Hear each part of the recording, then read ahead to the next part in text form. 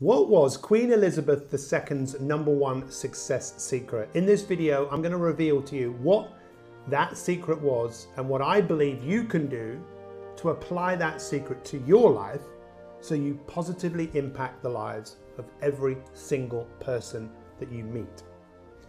On September the 8th, 2022, the Queen passed away at the age of 96. She was born in 1926 and she became Queen in 1952. So she was Queen of Great Britain, as well as the Queen to 14 Commonwealth realms for over 70 years. And she inspired people all over the world. And there are many different qualities that she had. She was incredibly consistent. She was an inspirational leader who inspired so many people and many women to take the lead in their life. She was very graceful. She knew what she had to do and she did it regardless of how she felt. And you know, when you take a moment to think about what she lived through, how our world has changed through the 96 years that she lived, and in her own life, what she went through. She went through the Second World War. She went through her daughter-in-law, Lady Diana, dying, divorce in the family, scandal, controversy, so many things that she went through. But despite everything that she went through, she was still very consistent. And I truly admire her. But you know what I admire about her more than anything else, and what I believe is her #1 success secret? It is loving kindness. Now, when we talk about loving kindness, it might not be the most sexiest thing to talk about, but to be kind, I believe, is to be human. We are humankind. That's what we are known as.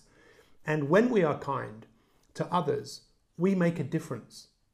And if you took a moment to think about what's the greatest thing you could ever give a human being? Is it that you give them your time, that you give them your space, that you listen to them? Is that not a kind thing to do? And when we take a moment to think about the amount of people that the Queen must have met during her reign, all over the world at functions, all of the waves, all of the shaking of hands, all of the listening to people at the events, at openings of hospitals and buildings and all of the political events that she went to, the time and the space that she gave to people. She was an amazing example of great leadership, but she was also an amazing example of being a humankind. You see, as human beings, we are also known as Homo sapiens. And Homo sapiens means a wise being. And you know what? I don't actually think that human beings are that wise. I think that we have the potential to be wise. I think we have the potential to be kind, to be loving.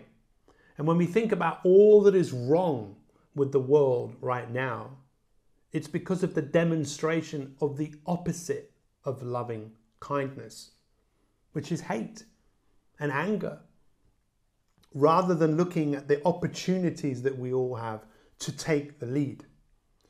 And for me, with all the work I've ever done with people who have positively impacted my life, I've always been really curious about what is it about them that makes them so special.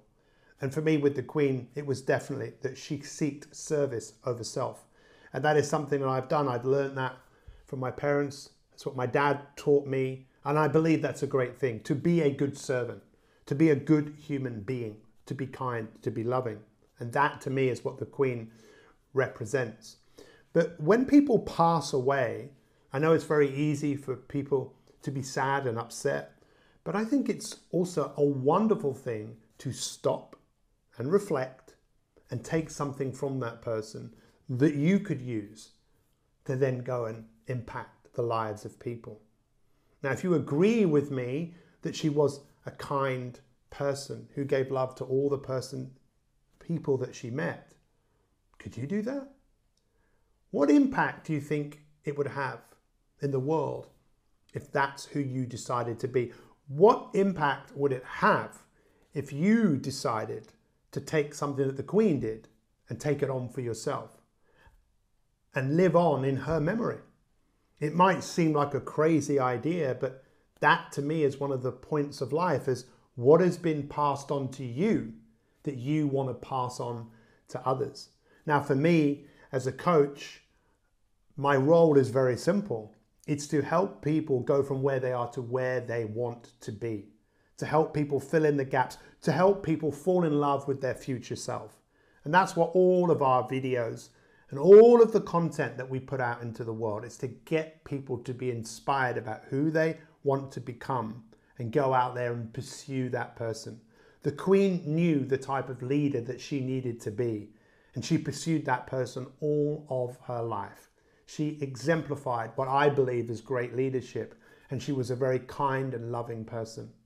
So I dare you, I challenge you to take the memory of Queen Elizabeth II and go out there and practice being a loving, kind human being. Rest in peace, Queen Elizabeth II. Now I can't believe we're going to be saying, not God save the Queen, God save the King. Take care, thanks for watching, and we'll see you next time.